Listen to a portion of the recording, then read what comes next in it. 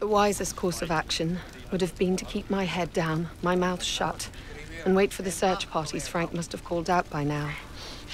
Hier laat. Ten goed. Borkie. Raams. Iedereen meer.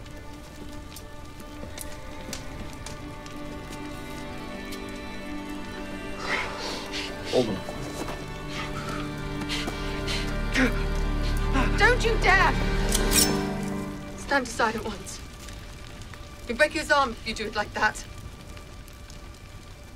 You have to get the bone of the upper arm in the correct position before it slips back into joint.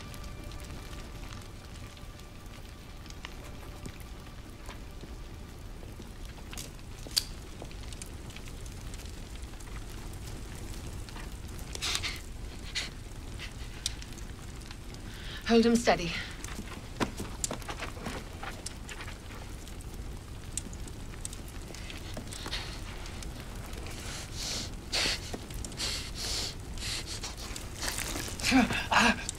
This is the worst part.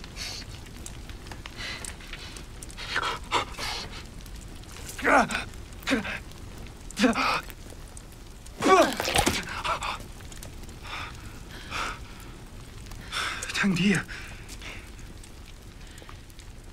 It doesn't hurt anymore. It will. It'll be tender for about a week. You'll need a sling. You, fetch me a long piece of cloth or a belt. Fetch me, she says. Hear that, lads? Give her your belt.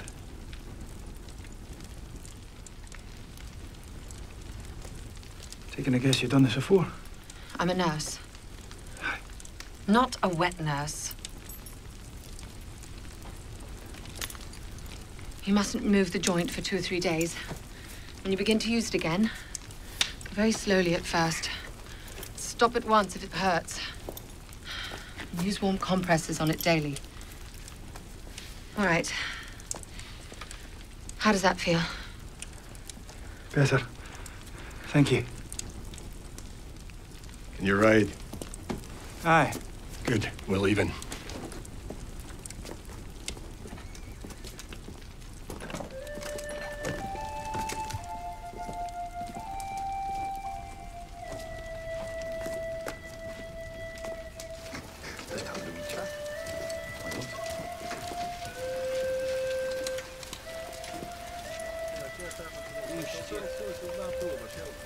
Where is it?